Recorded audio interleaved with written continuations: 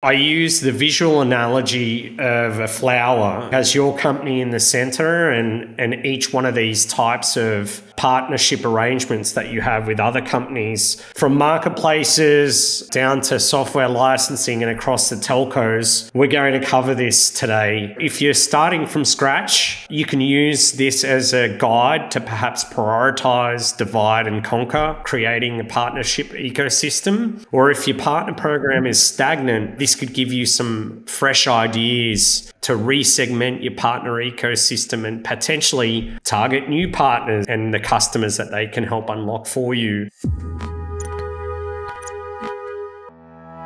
Hi, Daniel. Great to have you. Thanks for having me. It's great to have a chat. I couldn't really imagine a better person to explain the entire range of partnership than you are, right? Because I think we've been knowing each other for a while. You've been in both enterprise sales and partnerships. You worked in such iconic companies like Atlassian, Symantec, and smaller growth stage companies like Easy Agile. So I'm really excited about your presentation today. And you're going to be explaining the entire range of partnerships. But before we go into that, so I know that you have years of experience in partnerships, right? And years of experience in sales.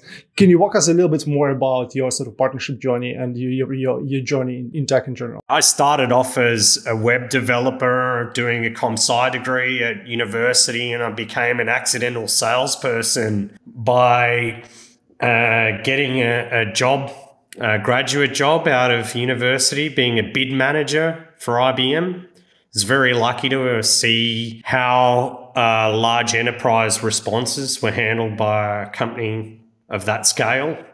And that led me into a direct sales career, which then led me into a partnerships career. Within the partnerships, what are the things that sort of excited you the most? I think this is a lot of partnership people kind of fell into partnership career accidentally. I'm sort of wondering how you got into partnership. It's a lot more strategic. So you need to think about, on a macro level, how can you excite ultimately a bunch of people that are outside of your organization about your product or your offering, and get them to potentially advocate for your company within their customers.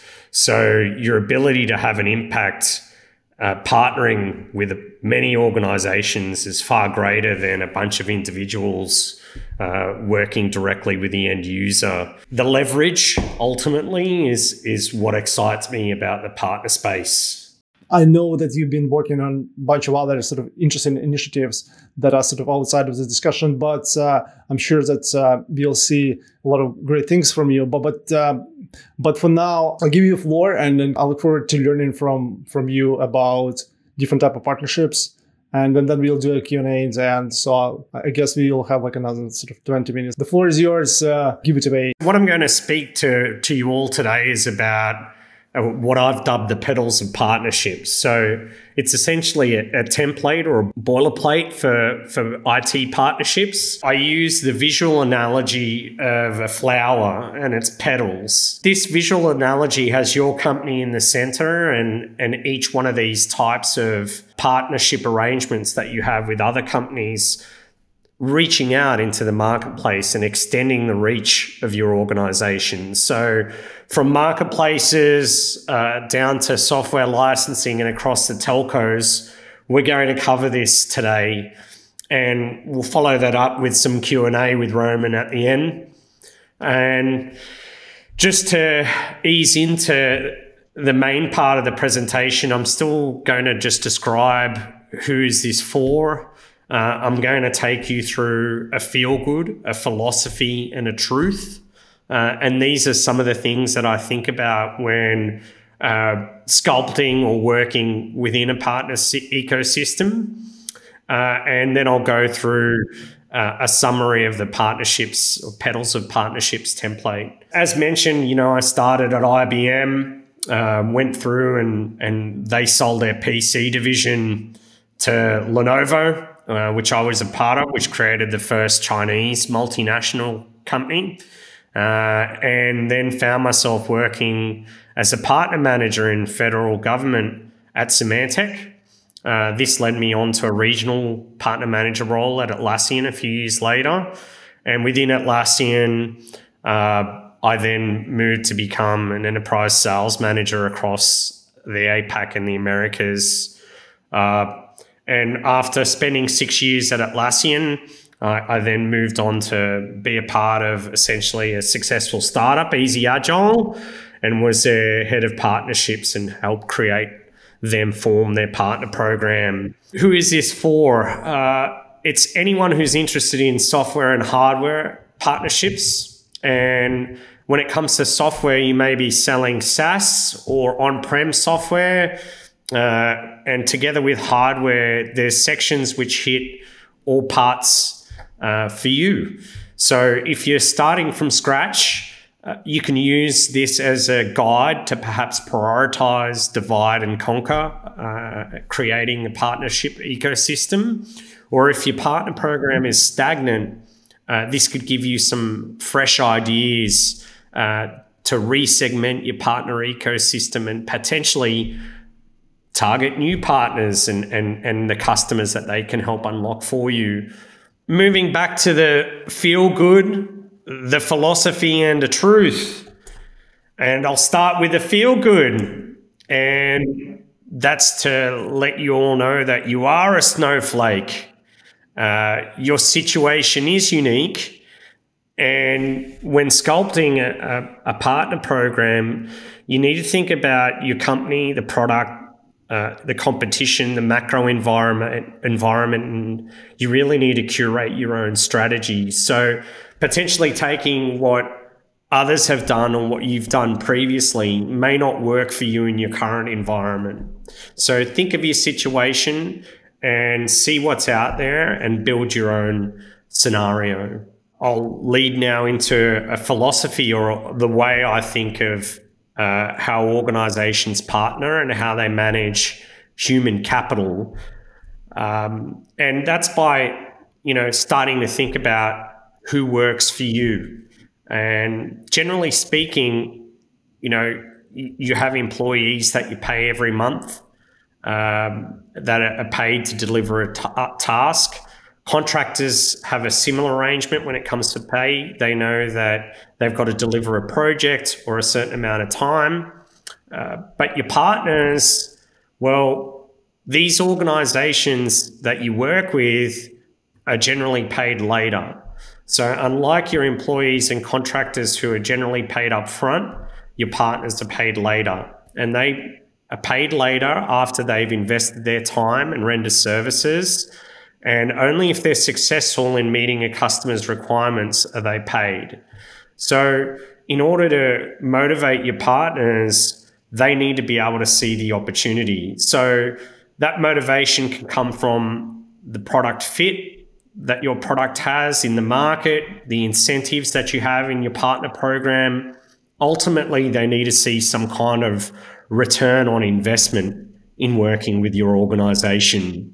And now leading on to the last bit of this section, and that's a truth. You need to understand that any customer that you're trying to get through to already has a relationship with at least one industry Goliath, and that's either Google or Microsoft. So be aware that how your customers are going to purchase is generally dictated by who they hand their check to for their email infrastructure. And that will be Gmail if it's Google, or Outlook and Exchange if it's Microsoft.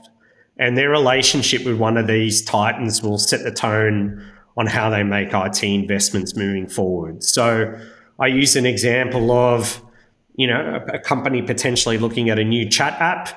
Their likelihood of purchasing Slack will be far lower if they're already purchasing email services from Microsoft, who may bundle in Teams already as part of that email infrastructure licensing arrangement. So keep this in mind when you're sculpting a partner environment. Before I move on to the petals of partnerships, Roman, any kind of things you want to discuss? I really loved your last point about setting the tone for partnerships, right? By selecting as simple as email provider, right? Can you elaborate on that in terms of does it frame partnership philosophy, or does it sort of attach to a specific vendor? What do you mean by that? As a company grows, often when they're entering commercial arrangements with either Google or Microsoft, these organizations have a great way of adding on products or value as the contract grows and gets renewed every year or every few years. So, if you're aligned with a particular stack that may create opportunities. If you know that your product works well or complements some of these Microsoft products, the Microsoft ecosystem may be a great place to start for you to work with. Alternatively, it may be a place that you need to consciously avoid or not invest a lot of time into. So just be aware that they're there. How significant a relationship they may have with some of the customers that you're targeting, you'll find that out eventually. But at a macro level, it may influence some of the decisions you make and where you invest your time. And that may be like previewing your second part of your presentation and connecting this with snowflake mentality, right? And I agree with you that every company is unique.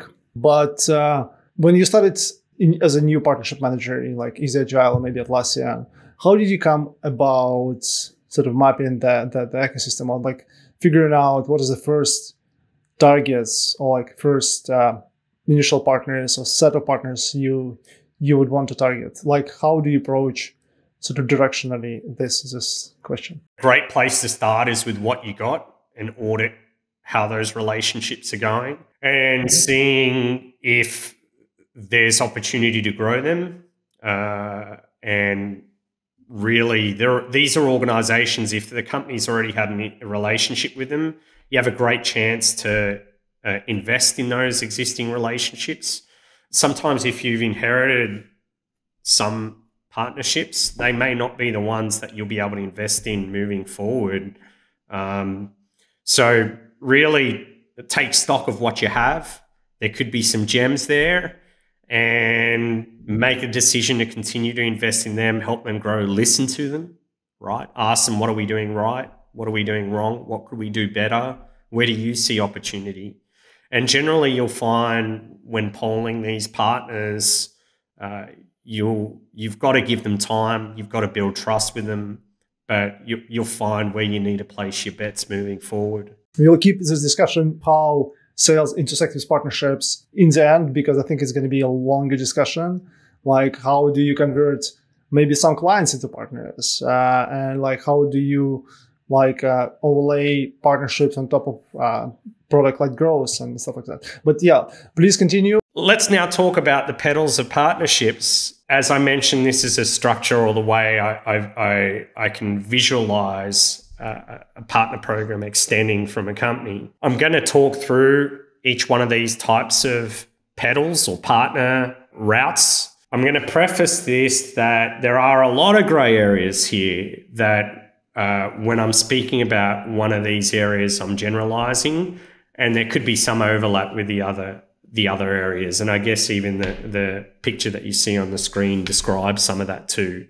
So I'm going to start in perhaps the most relevant type of partner model right now, and that's marketplaces.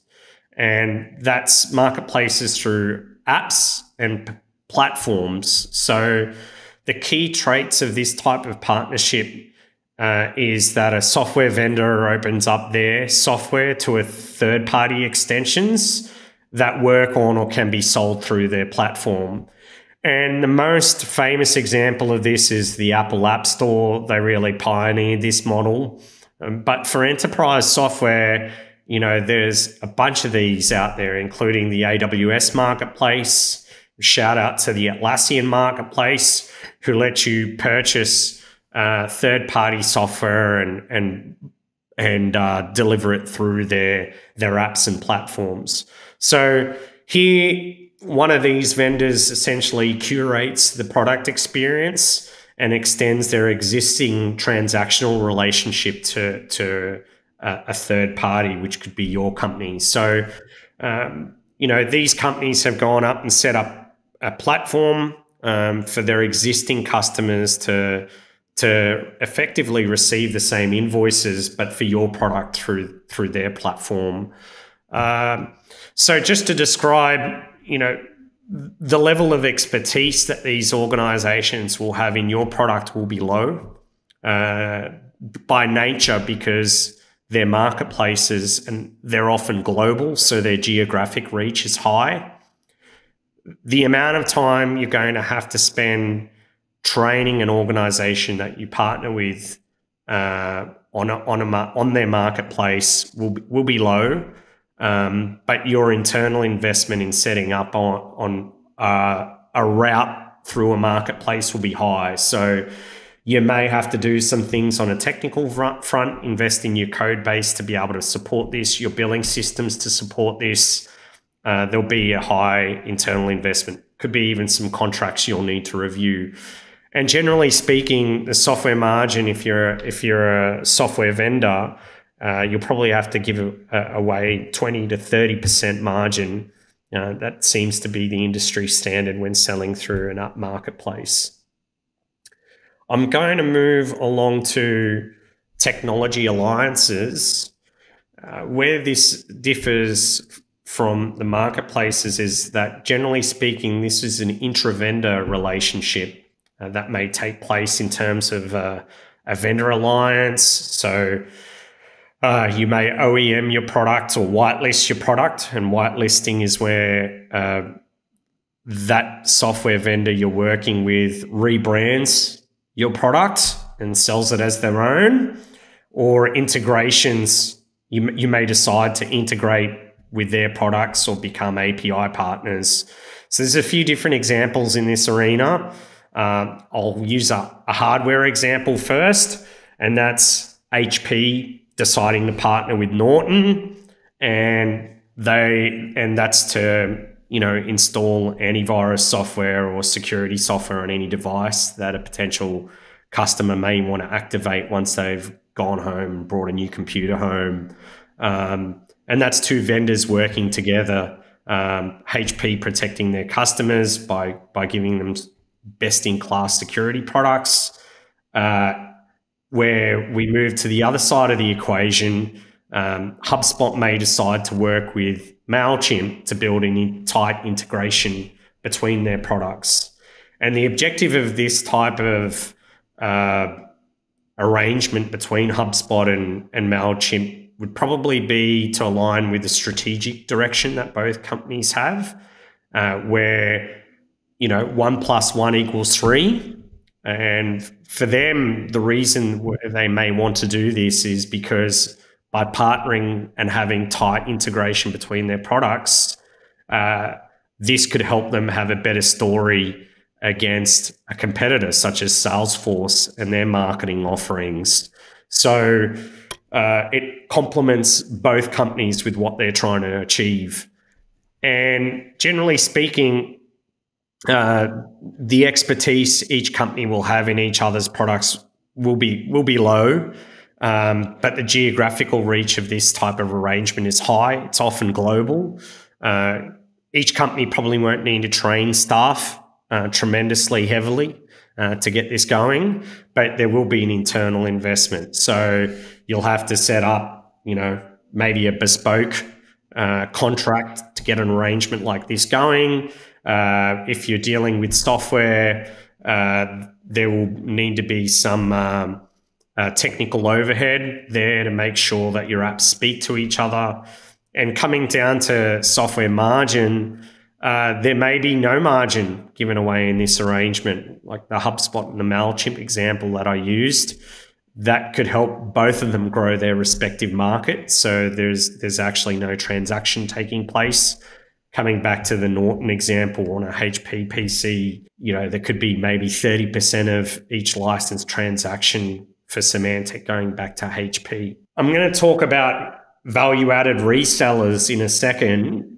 I'll pause there. I mean, any questions? We can use Atlassian as an example, right? Or like I just profiled Zoom recently. So Zoom would or like Atlassian would mention a couple of companies like Slack, for example, as a alliance partner, or like Zoom would mention Dropbox as an alliance sort of partner. I'm sort of wondering how this type of integrations and relationships are different between just sort of integrations through marketplace versus like strategic alliance. I understand that there's a big difference in contracts, but in terms of technical integrations and how companies train their workforce to sort of push each other products, how they're different. In the example I use is generally with the marketplaces, they're transacting through a platform or a marketplace to reach an end user. So there is an exchange of money, and that's from a customer, going through the marketplace provider, which could be Zoom or Slack, and then, ultimately the check being handed over to either Zoom or Slack. But there's a transaction taking place with an integration partner. Often it's bespoke. So with a marketplace, that vendor has decided to architect a marketplace and have a standard set of APIs and a standard way of doing things, where many vendors have to work using and within that structure. Integrating your products could be a little bit more bespoke, or there may not be a transaction there, and you may pick and choose who you may want to work with. Thanks so much for explaining. The reason I sort of ask is because the outcome seems to be similar for customers, right? So customer, for example, in the case of Atlassian and Slack or HubSpot and MailChimp, as a result, we'll be able to use both products, right? And maybe like have sort of one, or maybe like separate invoices to pay for both of them. But fundamentally, on the background, the relationship seems to be quite different. Speaking to the Atlassian and Slack relationship, there is a mutually beneficial interest to have those products tightly integrated, but they're both enormous entities. So Slack is not actively looking to sell through the Atlassian marketplace. You can't purchase Slack through that marketplace. It would also mean that Slack forgoes a big chunk of margin to be able to do that. And ultimately, it's not working on the Atlassian products as well. So that's generally a key differentiator. Your products are generally installed and working on the products marketplace you're selling through too. Thanks so much for explaining. Please continue. Let's talk a little bit about value-added resellers. And this is probably the most common form of software or hardware partnership that's out there. And the way I think of these partnerships is where your product is paired with another company's human capital to deliver an offering or a service. So often, these organizations have domain expertise, and I'll get to that in a second, and some geographical reach.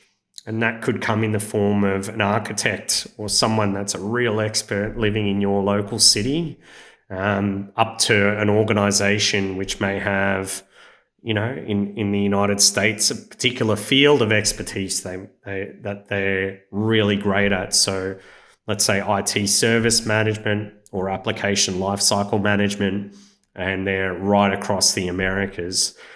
Generally speaking, value-added resellers, it's really hard to find a value-added reseller organization that you can partner with that has awesome domain expertise right around the world. And if you find one of them, that's going to be a unicorn. So grab a hold of them. But their key traits are that they're small to medium-sized services businesses with key strengths in a subject domain, industry vertical, or region. So some examples of companies that are large VARs, CDW, SHI, Dimension Data, who are in the Middle East and Africa, Data3, who are in Australia, and they position themselves as subject matter experts in certain fields or verticals, and their expertise is often medium to high in what they do. Unfortunately, their geographical reach, because they are often experts in what they do, is low to medium. So when I say low to medium, either in a city or a region or a country, but let's say if you're in Europe or North America, generally speaking, they're not cross geography. Your training investment in fostering value-added resellers and their know-how in your products is going to be medium to high. So there'll be probably many of them scattered around the world.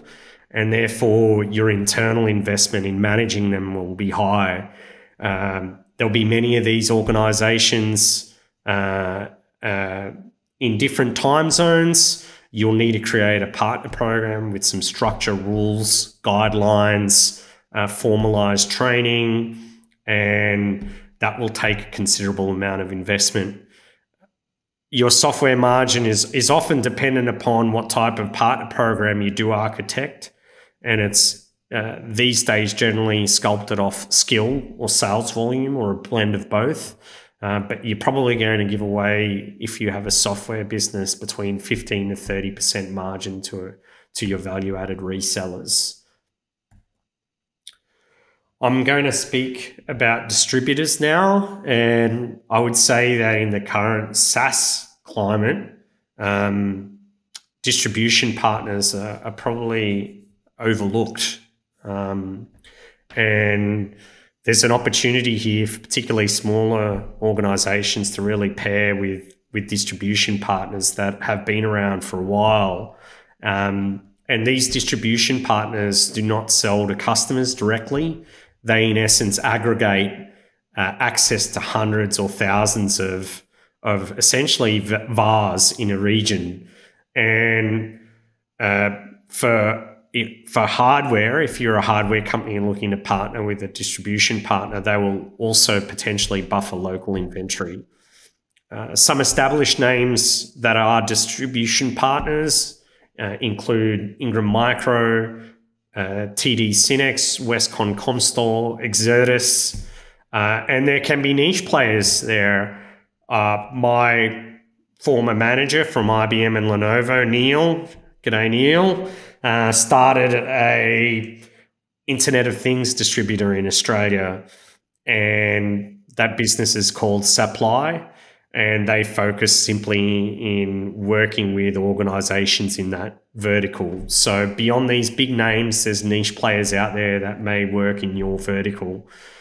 The value of these organizations is that they can manage a lot of transactions and a lot of regional relationships.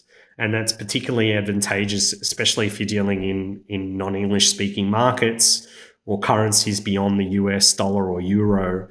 And they have excellent logistics capability for hardware. So often, because of these strengths, their expertise in knowing your products is often low. Their geographical reach is often low to medium, so to a country level or a regional level, but often not global. A couple of these organizations do work globally. Your training investment with them in teaching them about your products will be low. And your internal investment is going to be also low because of that. And so will your software margin if you're a software company. Moving on to another type of partner that is also often overlooked in the SaaS space is what I would class as software licensing partners. And these organizations, their key trait is that they assist very large organizations or government to procure and manage software licenses. So if you're a large bank with many offices around the world, with potentially people making procurement decisions independently in these locations, they may be buying software from the same vendor in another country. Organizations like Software One, Insight, and Carasoft, who are US-based, may be able to help you aggregate that. And they actually have expertise in software licensing, and some of the larger vendors even require audit compliance. So, you know, if you're a large company, please tell us exactly how many of our licenses have you deployed and where are they, so they can actually help you maintain compliance. These organizations may also have access to purchasing panels, particularly in government. Carasoft does that very well in the United States. So they can unlock selling through to the US government for you there. Data3 can do that for you as well in Australia. So their expertise is generally in knowing about your products as low to medium, because they will want to know how your product is licensed and sold. Their geographical reach is therefore low to medium. You're probably not going to have to spend a lot of time training them beyond how your products are procured and sold, and therefore your internal investment and margin will be low. I'll move through to what I dub as consulting partners. And the key trait here is that they're generally the big four audit firms, and they have key CFO relationships because of the nature of the work that they undertake within that accounting realm. And these organizations, how they're structured is they work under the partner ownership model, where over time, an employee will eventually acquire a stake in the company. They'll be a part owner, and often there'll be thousands of these people who are part owners. Some examples of companies in this arena are Accenture, Deloitte, PwC, Capgemini, and EY. Now, I included Accenture and Capgemini here. I know they're not a big four audit firm, but their DNA and how they're structured and how they work come out of Arthur Andersen, which links back to Accenture, and Capgemini, I believe, is also linked to EY. So their culture is really linked to how these companies operate, and how they approach their customers is also similar. So often these firms work with an organization and partner with their strategic initiatives. Their expertise is very high. Often they have many architect level skill sets within their environments, and their geographical reach is high. Many of these firms have hundreds of thousands of employees. Therefore, your trading investment is also going to be high. So finding where these employees are, who are they, is a job in itself. So your internal investment is often going to be high too. But the value that they can bring to your company and your customers is high. So the margin that they command is generally in the higher end, so about 30% if you're a software company. Now, I'll talk about system integrators. Where I perceive the consulting partners and the system integrators differ is system integrators generally pitch to their customers and say, hey, we have the capacity to take over your entire IT organization. And these organizations are also extremely large. You may have heard of Fujitsu, DXC, Leidos, Unisys, Wipro, Infosys. When they approach their customers, they're telling them that they can take care of the full stack of their IT needs. So, you know, if you've got client devices and you're a bank, you may not want to be worrying about laptops scattered all around Europe. You may decide that you'll hand over a check to Fujitsu to take care of this work for you and everything that runs on those devices. You may do the same for your data centers. You may do the same for your mobile devices, or all of the above. These organizations have, you know, hundreds of thousands of employees, and they work with their customers to take IT infrastructure and the management of that off their hands if that's not their core business. So their expertise is often medium to high. The geographical reach is high. You're going to have to spend some time investing in training them. They're pretty self-sufficient, actually. So your internal investment can be medium to high, and software margin, again, will be on the higher end. Last but not least, this one is also overlooked, and that's telcos. And You may have heard of Verizon, T-Mobile, BT, Orange, Telstra, NTT. These organizations generally have a billing relationship with all of your customers. And if you're not focused on enterprise, perhaps consumer, they've probably got a billing relationship with end consumers as well. So if it's appropriate, their value to you is that unlocking some of these billing relationships they may have could help sell your product through their customers. And they do have expertise on the consumer device level and enterprise services that complement their carrier services. So if you're a software company or hardware company with a networking product or a security product or a messaging product, that complements what they're offering as carriers. And they may be interested in partnering with you and offering your services as part of a package to their customers. So generally speaking, the expertise that they'll have in your products, they're focused on their own. So it will be low to medium. Geographical reach is low to medium. Often it's down to a country level. Your training investment with them will be low unless it becomes something really strategic, and your internal investment will be medium, often contract heavy when you're trying to enter an arrangement with one of these companies, and the margin that they command is high. So I'll leave that at there, and I'll close out the petals of partnerships and just open it to some discussion with you, Roman. First of all, thank you so much for just walking us through the entire range of different partnerships. It's really interesting, and I think it's very detailed breakdown, super helpful. I think the way I sort of feel about partnerships today is that there's almost like two type of groups of partnership people. One of them is sort of guys with a lot of experience, maybe like coming from channel, and there's a new group of partnership people who are kind of coming from sort of new SaaS world, right? And I think you mentioned a couple of type of partnerships like distribution, which are like often overlooked.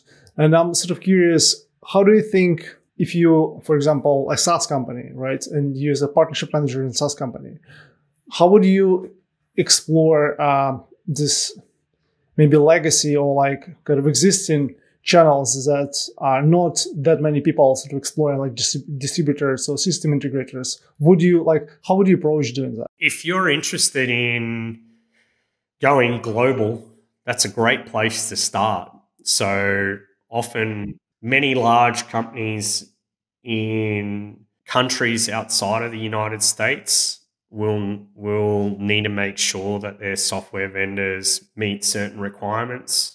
Some of that could be even, an invoice that's local and issued by a local organization. There may be a language barrier. There may be a currency barrier. And these types of organizations can help you navigate some of the complexities on this procurement front very quickly. They can also link you up with many local partners as well. So if you don't have people on the ground, they do.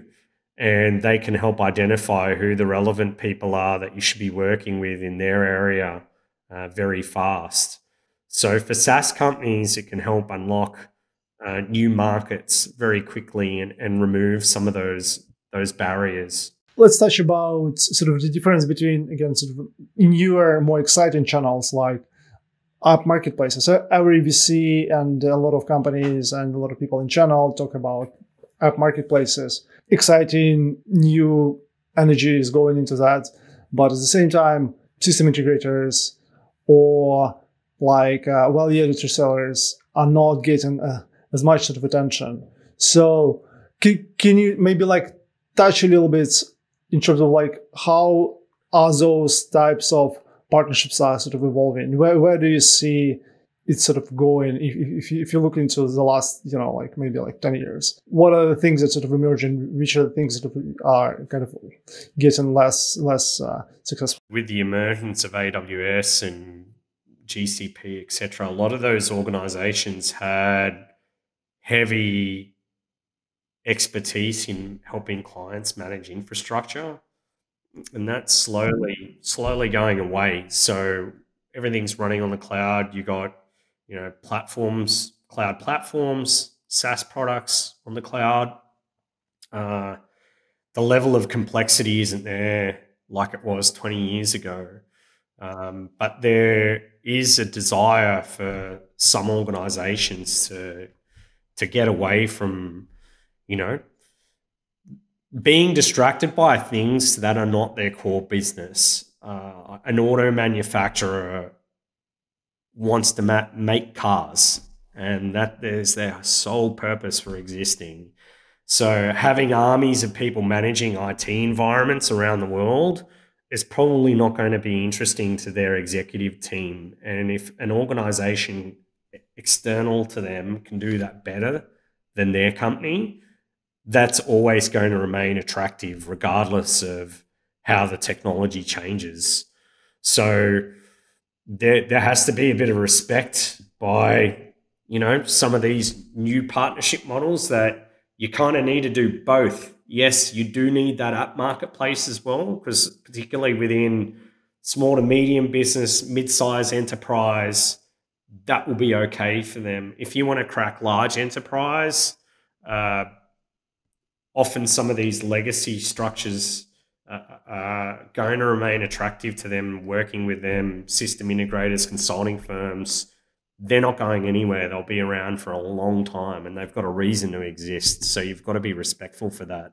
Very good point. Talking about consulting, I was surprised to see that, a little bit surprised to see McKinsey hiring like a first CTO coming from, I think, Microsoft, if I'm not mistaken. And then before that, they acquired Salesforce implementation company. Generally speaking, consulting as a channel seems to be overlooked. And I think Atlassian builds pretty sizable business with the help of people consulting on top of Atlassian software, and then Airtable and Asana and many others. How do you see a consulting companies are changing their business model? What is happening there? They've always been focused on outcomes. So often when they're offering a solution to a problem. So a company is looking to solve their inventory, and inventory is really important for their balance sheet. And they're going to start with that problem and then work backwards and see technology as an enabler. And you need to kind of make sure that they're aware of your technology if it can help solve that inventory problem. I use that as an example, but a CFO will be really interested in reducing their inventory, and that could be a strategic initiative. I mean, right now, that could be really hot with everything that's going on with supply chains. So getting these consulting firms to analyze, the elasticity of inventory, what tools are out there that could help us predict that. If you're in the business of selling software that can help them achieve those outcomes with their customers, get out there and let them know. How do you do that? I mean, like, if I sort of start thinking, okay, I want McKinsey or like, let's say Accenture to know that I exist, like, how do I get into that consideration? Often there'll be a practice manager who may be in charge of a particular technology stack or vertical. So if we extend upon, that inventory analogy, there could be somebody that is running supply chains expertise within McKinsey. So you may want to get in touch with them or let them know what you can offer in that space. Sure, there's a lot of people managing supply chain in McKinsey. One of the most interesting points that I wanted to discuss with you, because you have balanced experience between enterprise sales and partnerships. How do you see this sort of partnerships intersect with product-led growth, and maybe how sales kind of come into picture, how they all interact at scale?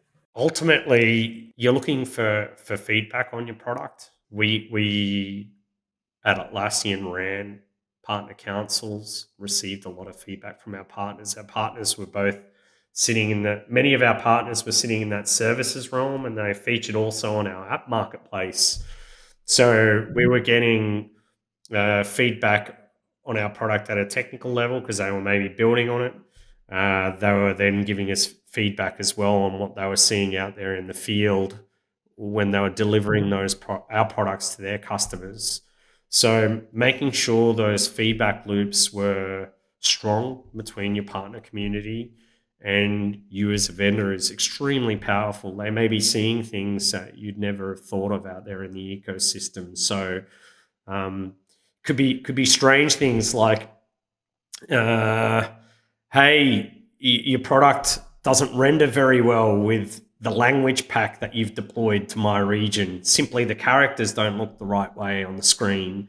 It could be latency of a SaaS product being delivered in their region. It could be a multitude of things that you're not seeing at a headquarters level. So keeping the door open to them and having a structure, that's really important for them to be able to share feedback with your company. But in terms of like sort of adding sales and adding partnerships into like product-led organization, when do you think is sort of the right time to maybe deploy or maybe like just explore this sort of channel? I don't think they're binary. I think they need to work together, right? So if there's a sales team within an organization working to achieve a goal with a customer, if a partner's also working there, they need to work together. You know, the product-led growth component, there could be some candid conversations that a customer may be more willing to have with a partner simply because they do not represent the vendor directly. So you may get some very direct feedback coming back to you with things that may not have been said. It may work the other way as well with a customer willing to unlock with the vendor directly. It depends on the situation. That's why I feel these things are not completely apart.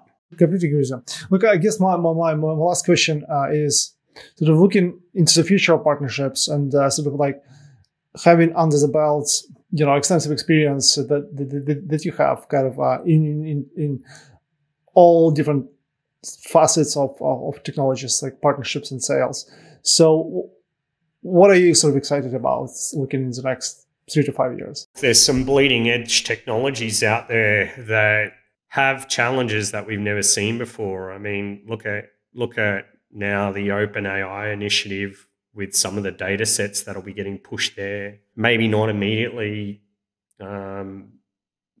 we'll see things materialize, but there's going to be the need for strong capability out there, people being experts and showing companies how they can use this bleeding technology within their organization to become efficient.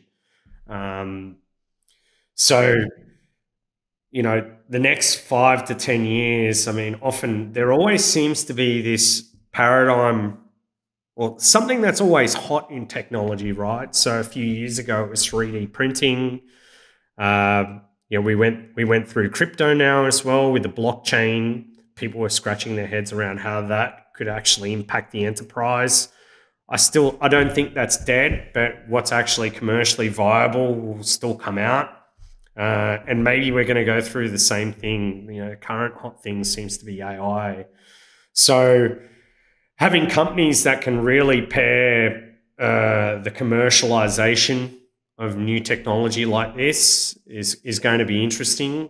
I don't think, you know, you'll need to be doctorate level, but you'll really need to be an expert in really finding a place for these new technologies in an organization and showing a CIO, a CFO, a CEO, how that can help them grow their business and help them become more efficient, deliver new products.